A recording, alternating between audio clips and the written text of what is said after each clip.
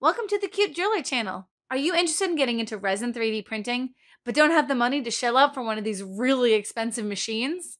I purchased an Anycubic Photon printer that retails for $500. Right now it's on sale and I got it for $260. For that price, I could get into the resin 3D printing and not have to go out and spend $5,000 or even $10,000 on a machine. In this video, we're gonna go from what's in the box all the way through to getting your first 3D print off the printer. So let's go!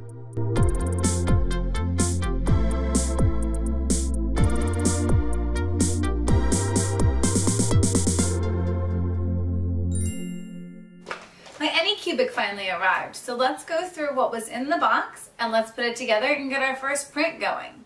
First, we have our instruction manual, and this is going to have our checklist of what was in the box. So let's go ahead and open to that page and go through it. First on the list is the 3D printer. So here it is. We'll go ahead and open it up and have a look. I love the colors on the inside. I think the blue just really pops and it's pretty cute. Next on our list is the build platform. So here it is, again, a really beautiful blue color. This is where the prints are actually going to adhere to as the 3D printer is working. Then we have our resin vat, which is still inside the printer. This is how it was shipped. I'm gonna leave it there for now because we're gonna take it out soon. Next on the list is our USB stick. This printer doesn't run off SD cards, it runs off of USB. So anytime you want to print something, you load it onto the stick and then plug it into the printer and print from there. Next we have our vat of resin. On the list it says random color. I received green, which is actually the color I've seen most people getting, so I don't know how random their color selection really is. Next on the list is our mask. So resin printers do tend to let off vapors or fumes, which can be a little irritating. Every single unboxing I've seen of this printer, they've gone like this. So I feel like I need to as well. Next we have our gloves. It's really nice that they included these because resin printing is very, very messy. It's actually the biggest complaint I've heard about resin printers, but anytime you're dealing with a liquid, you're going to have a mess. So it's just inevitable. Now we have our funnels. I actually didn't know what these were when I first opened the box, but it makes sense that they would have these. These are pretty nice because they have the solid plastic and then the little bit of a mesh on here. You're going to have floaters in your resin. That's just what's going to happen. So this is really nice that they included this so you can kind of help filter through that resin and keep it nice and clean and keep floaters from ruining your prints. Now on the list we have our manual, but we already looked at that. I ordered my 3D printer with an extra film. The film is on the bottom of the vat. We'll talk about that a little bit more, but I ordered an extra one. The only assembly that this printer needs out of the box is the handle. So I've got my handle and a couple of extra screws. I don't know what all the other screws are for. I'm hoping I don't have to put anything else together. They might just be spares in case something breaks. They also included a tool kit, which is supposed to be all the tools you'll need to maintain your printer. So it's got a couple of different types of Allen wrenches. This is actually an Allen wrench with a handle, and also a flathead screwdriver. Next on our list is the scraper. This is to help you get those prints off of that build platform. We're almost done with our checklist. We have our power cord. Of course, you got to have some kind of getting electricity to the printer. And then last on the list is a few extra screws. In the box, I also had this, which I don't know what it says because it's all in Chinese and I unfortunately don't speak Chinese, and my after sales service card. So this has on the back, it's got a couple of different QR codes that I can scan to get extra help on the printer. Okay, so let's do the one bit of assembly that you have to do for this, which is attach the handle. So it's already got a pre-drilled hole.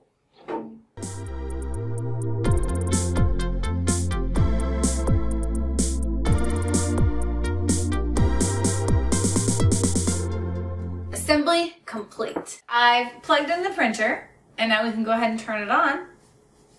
Now I'm just going to remove the vat so we can take a closer look at it. Just going to unscrew these,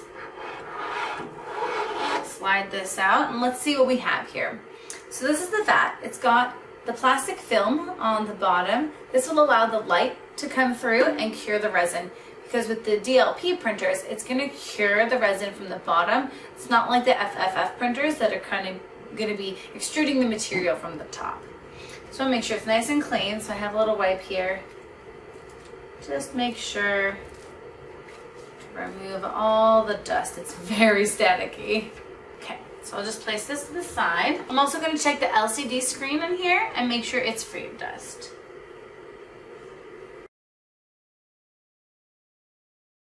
Now let's go ahead and home the Z-axis. Start by clicking on the Tools button. From here, we need to click the Move the Z-axis button.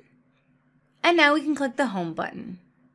So next we need to level our platform. It's very important that you don't skip this step. The platform needs to be level to the printer, otherwise the first layer won't adhere, or even worse, if it's at an angle, it could go too low and it could crack the LCD screen, in which case your entire printer is useless. So it's very, very important that you don't skip this step. There's a screw inside here that's keeping this build platform flat. So you need to loosen that. That way it's got a little bit of give. Now that I've loosened that screw, see how this platform has movement to it? This is going to be how we're going to level everything.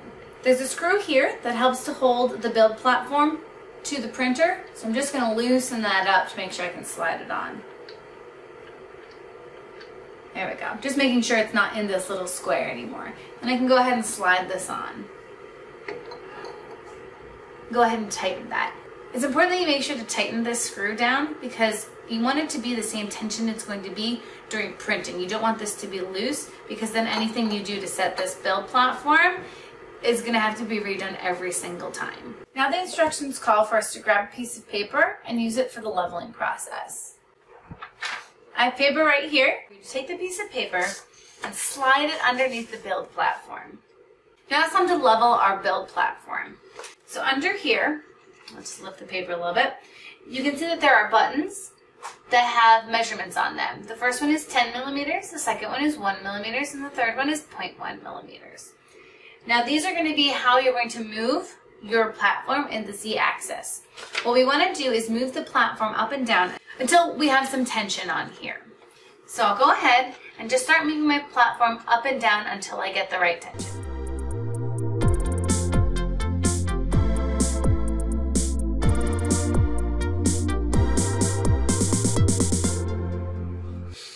Feels pretty perfect. So now I need to hold the platform and tighten the screw. I want to make sure everything is straight in the front. Now we just tighten the screw. Now that we've finished leveling our platform, we need to tell the machine that this is now level and this is where we want our Z to be. So I just need to come here and go back and hit the Z equals 0 button. This is different from the home button. This will tell the printer that this is the 0 setting. I just get a little warning that this is resetting what my 0 is, which is what I want to do. So I'll go ahead and hit confirm. Now that our platform is level, we're ready to start our first print.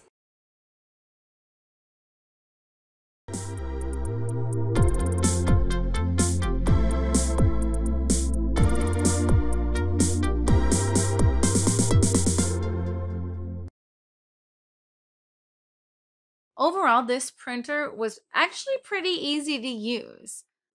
The detail on here is pretty good. I was surprised at how well it did. And as far as resin 3D printers go, that's actually on par with what I expected. Of course, this printer is a little bit messy, but that's to be expected from any resin 3D printer. The support software that comes with this printer is not the most user-friendly. So I'm going to make a video kind of walking you through that process. Now, is this going to be good enough for my jewelry projects? I'm going to be doing a little bit more research on that, and I'll cover that in another video. Are you interested in getting tips and tricks on how to 3D model your projects? Check out my Twitch channel. I stream on Tuesdays, Thursdays, and Saturdays. Interested in seeing what projects I'm working on?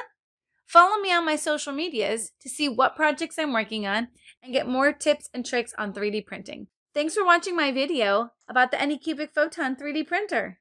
I hope you found this helpful and were able to get your printer set up. On my channel, I post videos on 3D printing and also CAD modeling, as well as casting and jewelry making. So if you find any of that interesting, make sure you hit that subscribe button and check the little bell and make sure that you get notified when my videos go up. Thanks for watching, guys. We'll see you in the next video.